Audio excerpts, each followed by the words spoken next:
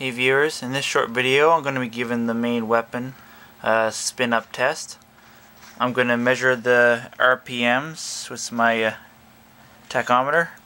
I'm going to read the voltage and the amperage the weapon motor draws. So let's fire this thing up and see what it does. I've already got the power supply I'm using for this set to 24 volts, which is what the motor is rated for.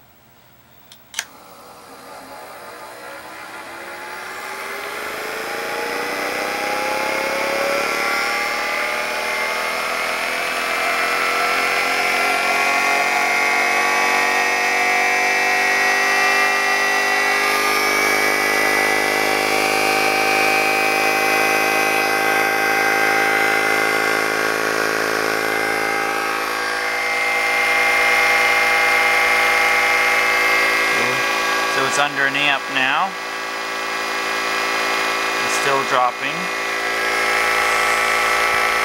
And we're almost up to 1700 RPMs. Not bad at all.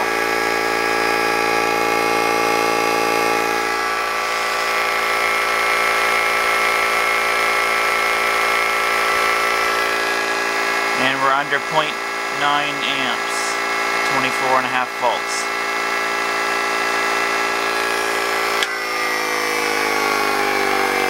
In the next video, I'll be testing the weapon out against a few things. So stay tuned for that. Thanks for watching.